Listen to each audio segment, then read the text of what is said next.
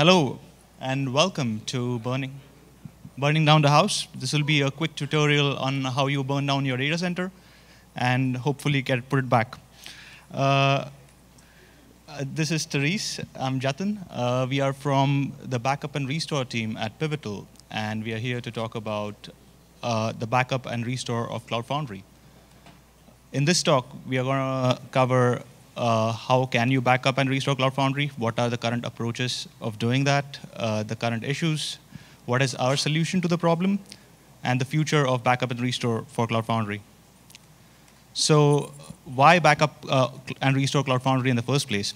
So companies run mission-critical workloads on Cloud Foundry, and as a part of running mission-critical workloads on Cloud Foundry involves planning for when things go wrong. We have seen one of the first things operators do when they install Cloud Foundry in their organization is install some kind of a backup and restore solution. App downtime is a pretty big deal for companies, as it can lead to loss of revenue or customers. And in a lot of organizations, Cloud Foundry is actually embedded into the development lifecycle. So when Cloud Foundry goes down, you actually are losing the ability to develop your applications. So what can go wrong? What are people planning out for? So there can be things like recovering from a failed upgrade, where you have your upgrade has left your Foundry in a bad place and you want to go back to a point in time. It can be things like user errors, in which an administrator accidentally deletes user-critical information. An example of that is the GitLab meltdown, in which requests could not be served because parts of the needed data were accidentally deleted. There can be issues like data corruption, and like nowadays, there are security vectors like ransomware, which can affect applications. By the way, the easiest fix for a ransomware situation is to do a repave and put your data back. And we also have failures like SAN corruption and when your data center floods. We are going to target the data center failure as our use case, because it's like the superset of all the use cases that we see over here. So what does it mean to back up Cloud Foundry? So Cloud Foundry itself is a complicated distributed system. And to back up Cloud Foundry, we have to essentially need to extract the state that it has accumulated over its running lifecycle, so that when we put the state back and flip the switch back on, it should resume operations. So what it really means is try to get enough information out of your installation so that when you put it back during restore times, your app should come back up. So that begs the question, where does the state in Cloud Foundry live? And what state do we need to capture to create an effective backup of Cloud Foundry? So to explore that, let's look at how Cloud Foundry stores its state during its lifecycle. So imagine a Cloud Foundry with just two components, a cloud controller and a few Diego cells. When an app developer pushes their application to Cloud Foundry, what they do is Cloud Foundry will insert metadata about the application in the database, and it will save the source of the application itself in a blob store. As you can see, there are this subset of Cloud Foundry uses two data sources, a database to store records and blob store to save files. When Cloud Foundry is deployed, it is pre-populated with build packs. Build packs are programs which will convert source codes to containers. After that, the cloud controller will ask one of the Diego cells to stage the application. What that would do is fetch the build packs and the source from the blob store and create a droplet. Then it will save the droplet inside the database, save the droplet metadata inside the database, and save the actual droplet in the blob store. And in the last stage, the cloud controller will ask one of Diego cells to run the application, which will pull the droplet out of the blob store and start to run it. So what we can see here is there is some referential integrity between the blob store and the database. So there are references going out from the database to the blobs, and if we do a restore and these records don't line up, your apps might not come back. So these are not the only two components in Cloud Foundry. There are other components, and they have their own data stores. And these data sources might have similar referential integrity concerns across data stores. So if we put back all the state that we saw before, do we have enough information to do a restore? Well, the state that we saw before is just part of the puzzle. There is also Cloud Foundry itself, like the Cloud Foundry, the software which runs and deploys your applications. So where does that live? So to find that out, we need to go deeper.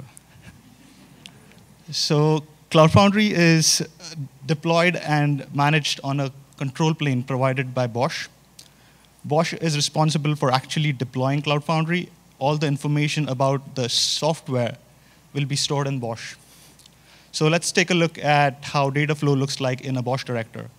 The BOSH director also has two data sources. So it has a record store and a blob store. When an operator uploads a release to the BOSH director will save some metadata about the release in a database and save the actual software in a blob store. When the operator asks BOSH to deploy that software, it would save some metadata about the deployment in its record store. After that, it will fetch information about the releases and the deployment from the record store and get the actual software from the blob store and try to create a VM out of it. So we see this pattern again where we have software trying to get information across, which is stored across data stores. And there is some referential integrity which grows across different components. So BOSH is also used to deploy other things like data services. Apps actually connect to these data services which are deployed on BOSH to save user data in them. So like if you want to take an effective backup of the entire platform, the data landscape kind of looks like this. So what do we do when parts of this catch on fire? So currently, like when we started with the backup and restore initiative, we looked at what companies currently do for solving this problem.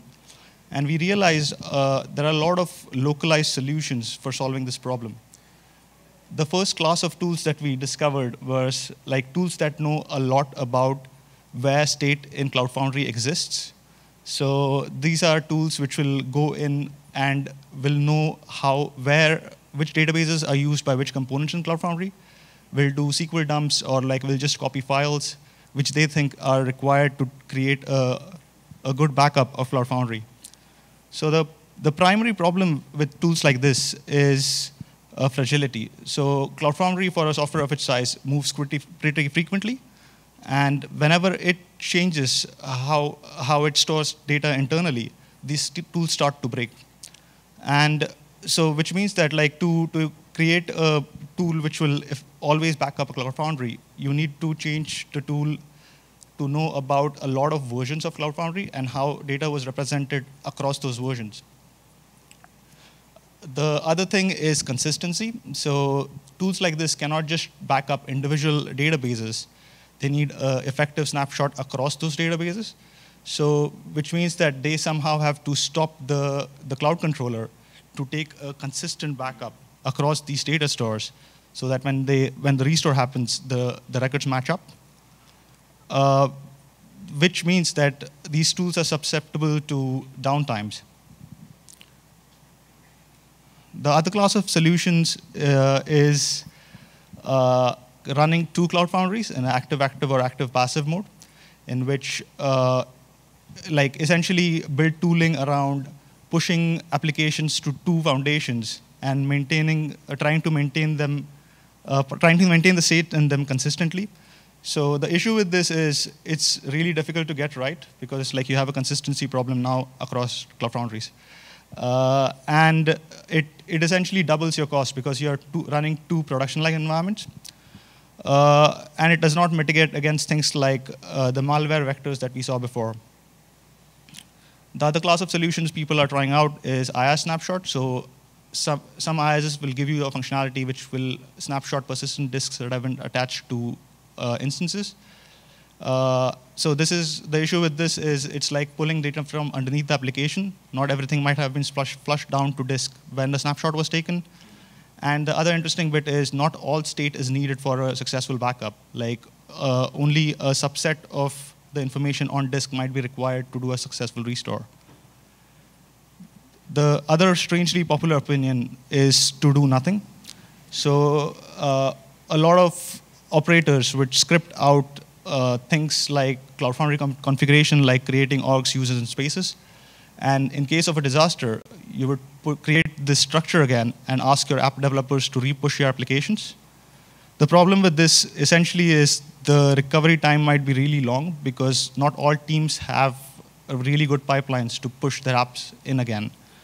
And so the other common themes that we see across organizations is people are worrying about things like how do they do artifact management? How do they encrypt the backups that they get? When they should take the backups? How long should they retain their artifacts? Should they do complete backups or partial backups, which means that all the components that we saw before, should they back up all of them all the time, or can they get away with just backing up some of them some of the times? Should they do incremental backups? So, which leaves us with a problem space, which looks kind of like this. Therese will take us through how we went solving this problem. So we took everything we learned, and we did a lot of customer research and a lot of research into current solutions, and we came up with a new model of backup and restore to try to address the issues that we found. So if we start with this problem space, we divided the issues into two categories. On the one hand, there's how to orchestrate the backup. So that includes all the concerns around the backup. Consistency across backups, encryption, scheduling, artifact management, things like that. And the other category is how to do the backup, how to actually do the backup and the restore. So things like database versions, what is the data that needs to be backed up, and what is the correct procedure for a backup or for a restore. We assigned these two categories roles. The first role is the orchestrator, and the other role is the component. And we've crafted a contract between these two roles. So we have a backup and restore framework based on a contract that sets out the requirements for the orchestrator and the component. And now I'm going to go into the details of that contract. So the orchestrator expects the component to implement hooks to do the backup and restore. The hooks are lock, backup, and unlock. The first requirement for the orchestrator is that it has to trigger these hooks in this prescribed order. And the only hook for restore is restore. So the orchestrator is responsible for moving the backup artifacts after a backup is taken and putting the artifacts in the right place before a restore. Now the other side of the contract is the component. So if a component wants to be backed up and restored, it has to implement the backup and restore hooks, which are lock, backup, unlock, and restore. So the component, each of those hooks is actually optional. So the component will implement the hooks that are appropriate to it. So if it's a database that needs to be locked, that needs to have writes stopped, it might implement lock. And then backup would be like, PG dump or something. And then unlock would start up the database again. And so, and then if nothing needed to be backed up, it wouldn't implement any scripts at all, and that would be fine, nothing would happen. So the component, this is the other side of the contract, has to put the backup artifact in a particular location so that the orchestrator can find it, and take the artifacts to be restored from a particular place so that it can be received from the orchestrator. So here's all the things, right? It's a pretty simple contract. So the contract separates backup orchestration from the actual backup and restore logic. The backup hooks are written by component authors who are best placed to determine which parts of component state are relevant for a backup and what the correct behavior for a backup and restore is. Because the hooks are packaged with the component, they can change as the component changes, so they should never be out of sync with how the data is stored. You'll see that the contract addresses the fragility and the compatibility issues that we saw with tools that reach under the hood by encapsulating the backup and restore knowledge in the component. So there are benefits to this contract. Firstly, consistency. So asking the component to do its own backup means that it can flush data to disk, can stop database writes, whatever it needs to do to take a consistent backup. And locking across components prevents state mutations during backup, enabling, again, consistent backups. Secondly, backup and restore can be smart, so processing and filtering data in any way that makes sense. So the backup script might do encryption, a restore script might regenerate credentials, and the orchestrator actually doesn't care what the script does as long as it abides by the contract. Another benefit to the contract is that the artifact transfer happens after the unlock step, and so it minimizes the amount of downtime that a lock might incur. So I've talked about the contract in the abstract. We have implemented the contract as BOSH backup and restore. So in our implementation, the orchestrator is a binary called BBR. A component is a BOSH job, and the unit of backup is a BOSH deployment. So you'll notice that we're tied to and have leveraged BOSH concepts. Well, why is that? All components in Cloud Foundry are BOSH deployments. The BOSH director is a BOSH release. And for an operator, a BOSH deployment is the logical unit of a backup. So the orchestrator is the BBR binary. It's a CLI that runs on a jump box. It knows how to trigger the backup and restore hooks on both BOSH deployments and BOSH directors. So BBR can back up the state and the software in Cloud Foundry, but a restore doesn't do a redeploy. So it's kind of like MySQL restore. And we are very excited to announce that we have submitted to the CF extensions to open source BBR. Okay, so earlier, Jatin showed you where state is stored in Cloud Foundry.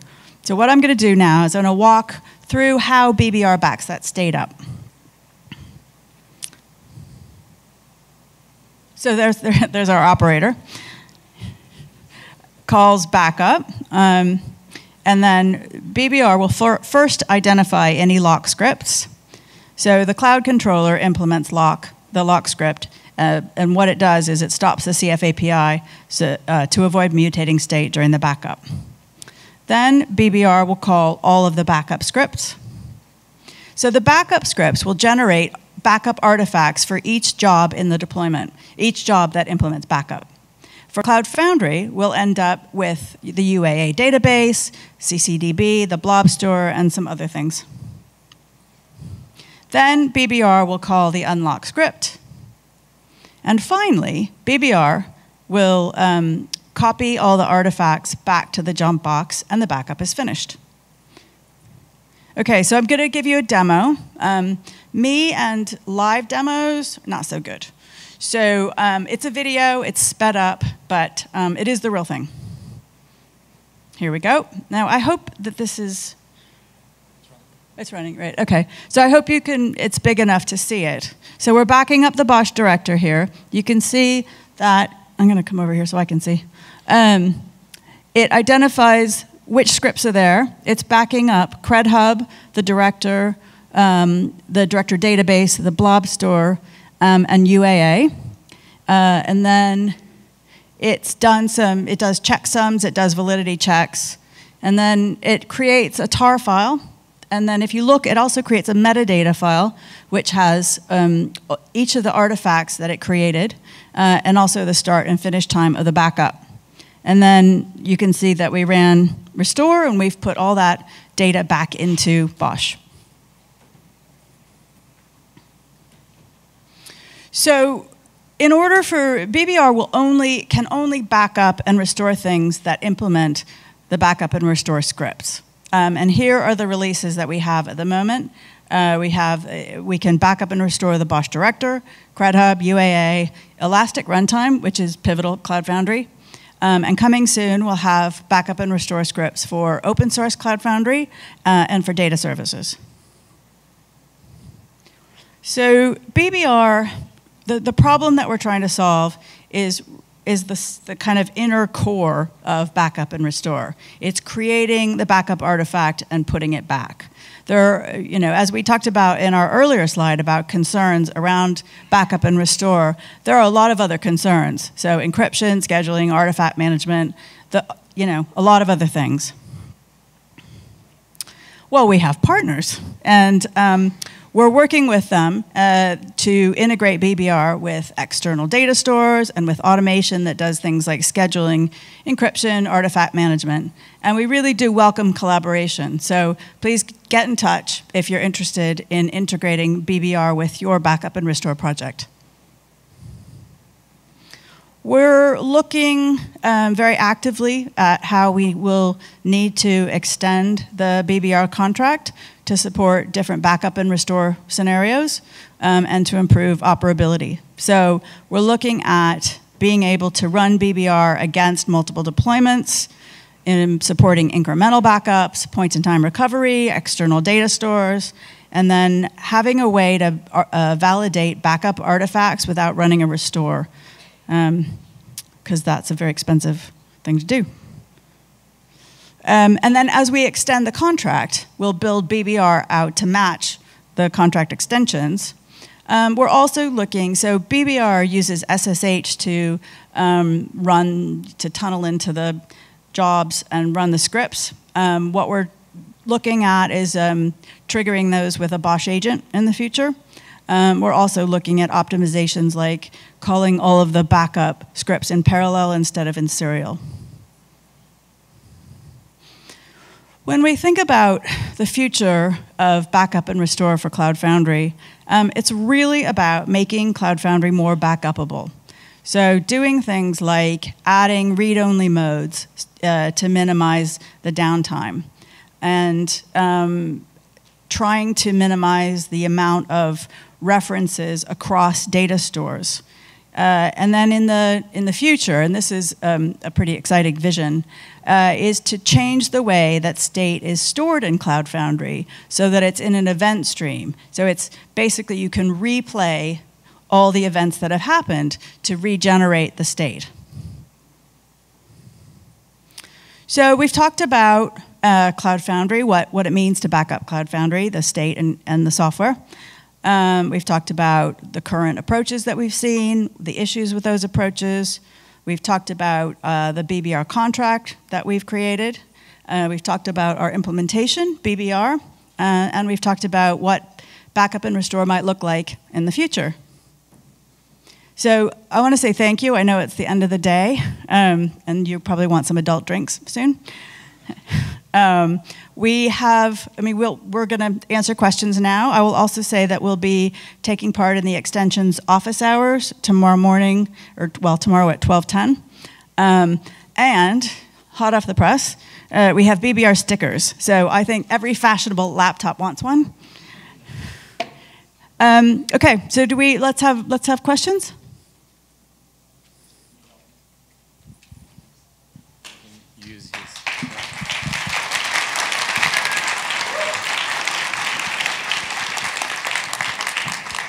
I have to say, this is the best round of applause that we've had. Pretty good. All right. Can you state your name? Matt with Pivotal. Yeah, I'm curious what sort of duration you're seeing on the locks, just for the Cloud Foundries you've backed up. How long do those last? Yeah. How long is it in a locked state to take a backup? We can't hear you. Use the mic. Yeah, just yeah, share it. Is it? You have to turn it on. It depends upon the data that is there in the MySQL and the blob store. Sorry? Speedups, he's asking. We have not tried pre-dubs yet. It depends on how big the MySQL data store is. So for the NFS blob store, we can do stuff like hard links, where we just link the data, link the blobs to another directory so that the backup utility can copy them off. So the primary lock time driver for us right now is the MySQL dump. So we are seeing times like in minutes, so it's like 5 to 6 minutes. Use this. Any other questions? So kind of interesting is I know that down the line you're looking at doing the data services as well as components there, and we have a lot of experience where I work with the MySQL data service, and I know that they actually changed the way that they're offering backups in that front. They used to do the MySQL dump, and now they're actually backing up the actual data files themselves. Is there some sort of cross-team collaboration there to see, like, maybe why did they go down that path? Because you guys are still doing the MySQL ones on the Cloud Foundry, and obviously those could be much smaller than what is potentially on the data services, but I don't know if that could speed up times. So instead of using MySQL dump, actually backing up the data files themselves. Right. So the current implementation of the scripts for Cloud Foundry, Pivotal Cloud Foundry, don't use MySQL dump. They do use the MySQL database mechanism provided by the MySQL team. No, it's fine. But the whole point of the contract is that the teams, it will be the MySQL teams who write the backup and restore scripts.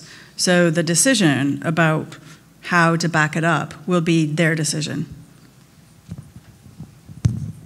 More questions? Yeah. Okay, maybe one last, unless there's a Thank you.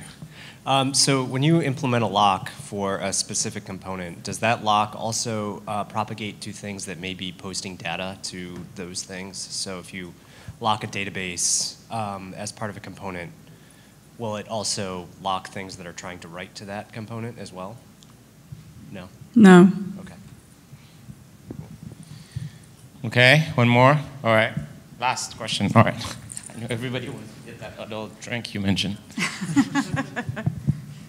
Yeah, two questions actually. Which version of PCF is it coming on, and is it replacing CF Ops? 111, and over time, yes. Thank you, everybody. Thank you, Therese. Yeah. Thank you.